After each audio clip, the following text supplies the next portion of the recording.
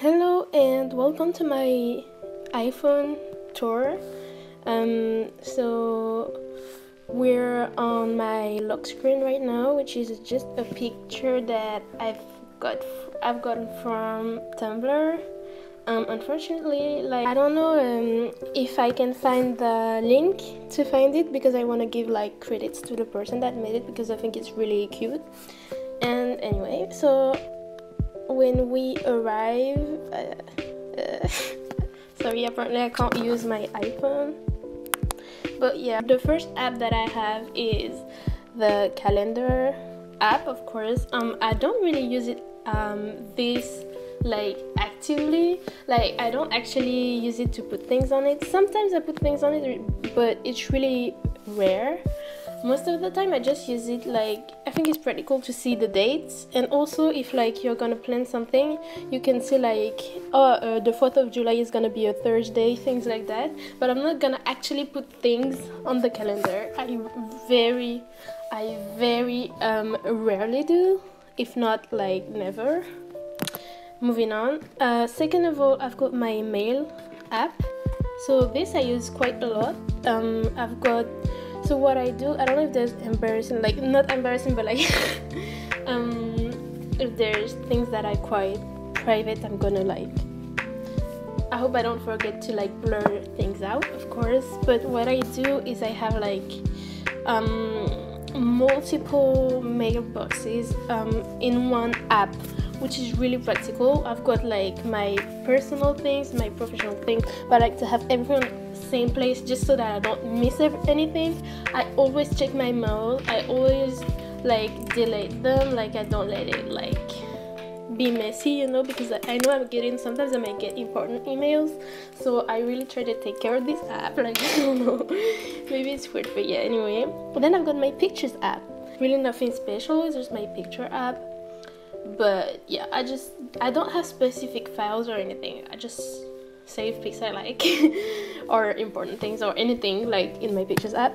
But more importantly, one of my most like favorite like important apps in my phone is the reminders app.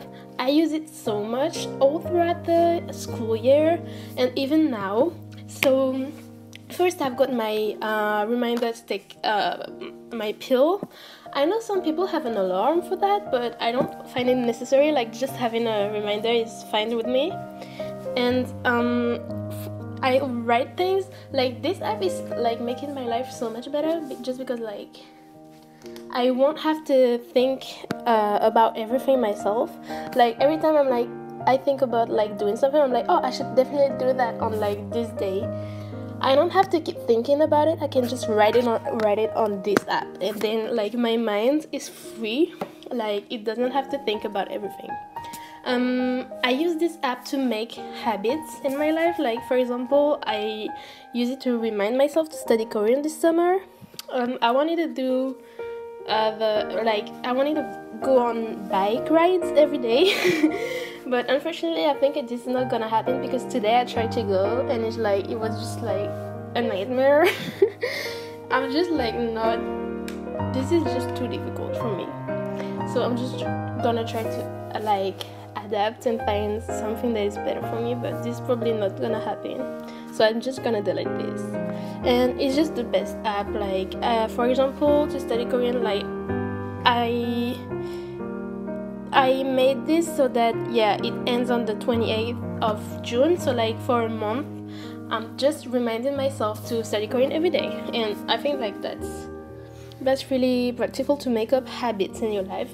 Like when you're not good at having new habits and things like that, at least you're gonna think about it. And like yeah, anyway, I think everybody knows how to use the reminder app, but I just really like it. Yeah, YouTube, I really like YouTube actually. Like, what a surprise. I use YouTube for like many things, and the thing is, like my main advice concerning the YouTube app is that I use the notifications function really efficiently. Like I don't put the notifications on for anyone. Like I always put notifications on for people that I know I always watch their videos and I don't want to miss any.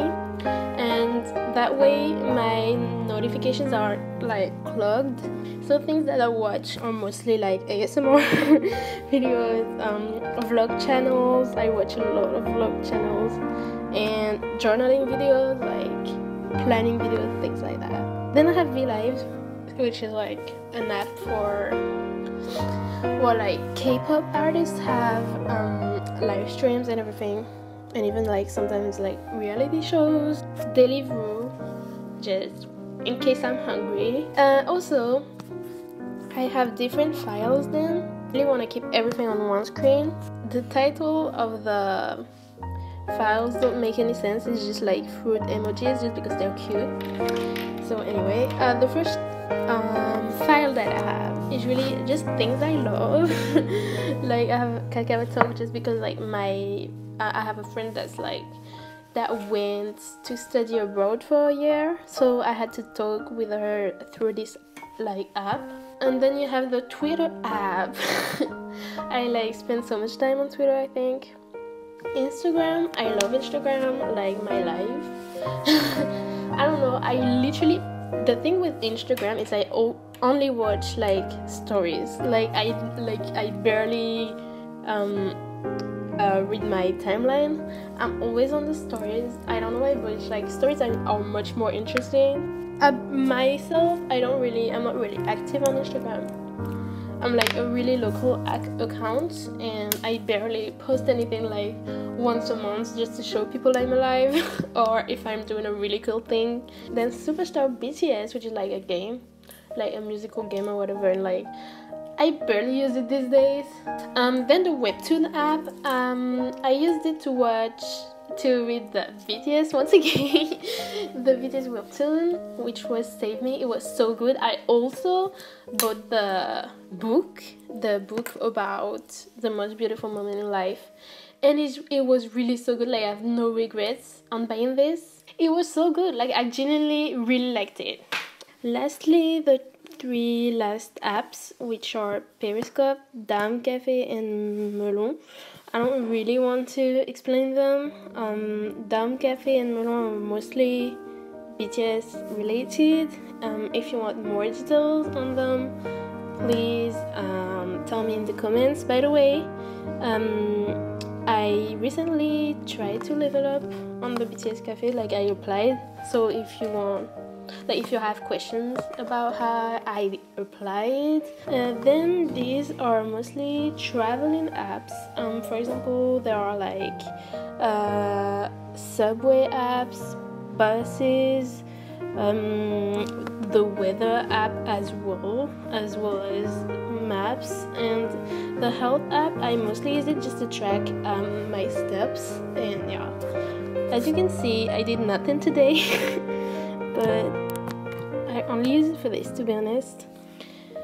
I also have Uber Eats, and I put it here just because I use it less than Deliveroo, because where I live, Deliveroo has way more choices available. I definitely want to talk about the Stade de France app, which is like so useful for people that are going to the concert in Paris. I would definitely recommend getting this one.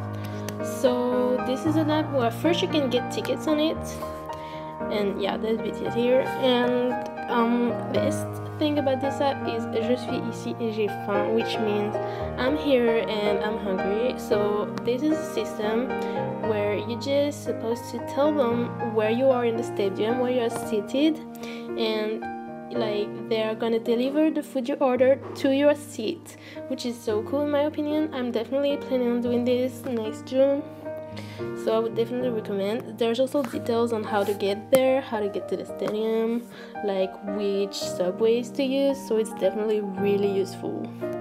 I would definitely recommend getting this app. Moving on, the Lemon is my least favorite apps. Like it's just the things that I don't use. I don't use Apple Music because I use Spotify Premium, which is way better. I have the app, like the Army Bomb app, but I don't have my Army Bomb yet. I just like downloaded it to see how it was, but yeah. I definitely plan on using this. It's not my least favorite app. It's just that I don't have my Ramble yet. So yeah, that's why it's here. Moving on, here are my like editing apps. So these are like, there aren't many apps just because I used to have many editing apps and I never used any of them. So I decided to delete the ones that I didn't use. First of all, it's Bestie. So I love this app. It's like a fashion app. You can change how your skin looks like. You can erase your like spots. Foodie is really good. It's just really simple to use and it has like really cute filters. So that's why I use it. Then I have Google Photos. So I use Google Photos to save my pictures and delete them from my phone, just to save space on my phone basically. And then Tumblr, I never use Tumblr. I'm just not a Tumblr person. I just use it like to find lock screens or good quality pictures. That's why it's here. Lightroom, barely use it, but yeah, here I try to make an edit with it. As you can see, this is the before picture and this is the after picture. Literally, I'm like so proud of this, but I made this like a month ago and I never used this app afterwards. So then this is to scan pictures. Here are my learning apps. So what I have here, first of all, is Quizlet. Quizlet is like the best app ever. So basically it's a flashcards app. I didn't want to download this app because I thought it was gonna make me like waste so much time away, because I was like, I'm not gonna spend like hours writing down my notes into flashcards. Like, that's just insane. Like, I don't want to waste my time. And I then discovered like the best thing ever, and it's the fact that you can find people that took the same classes as you before and they already made flashcards. Like, you can literally find flashcards for your classes that are already made, and it's literally changed my life. That's why I really like it, and it's really practical for anything, like any subject, whether it be languages but also like science. Like, I used to use them for definitions, and yeah, I owe my entire like education to this app.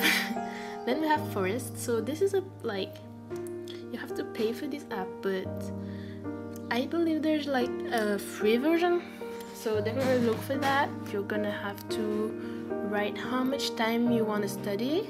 You say, for example, I want to study for like 15 minutes. You just put plant, and it plants a little plant, of course, and as soon as like you leave the app, the plant is gonna like be dying. It tells you your plant is about to die, just go back. Like, this is made so that you don't get like unfocused and like you don't look on your phone while studying. If you look on your phone, your plant is gonna die.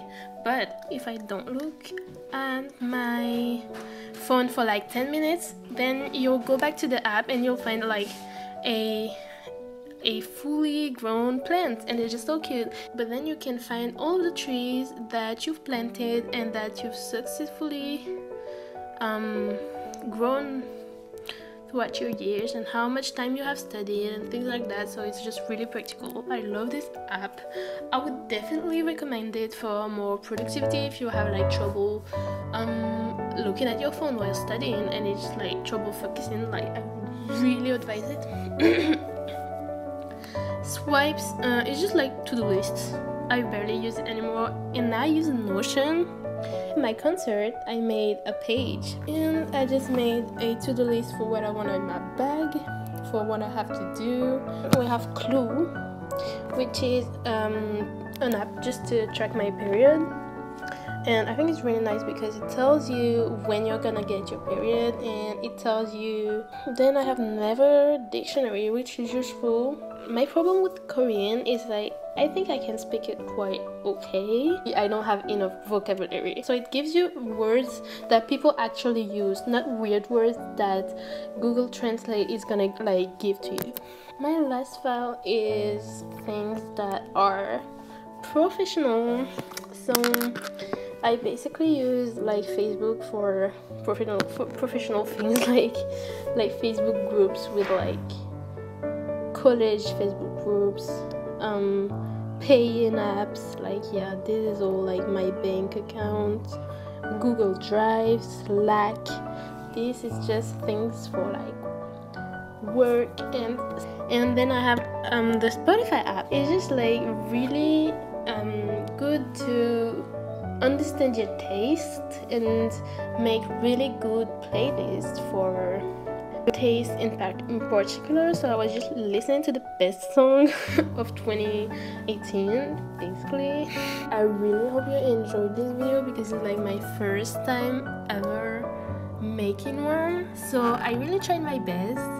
Hopefully you can understand that it's not perfect just because like it's my first video ever. By the way, I'm using an iPhone 6 Plus. Thank you. Also, I would like to make way more videos, mostly productive and study videos. Have a good time and take care of yourself.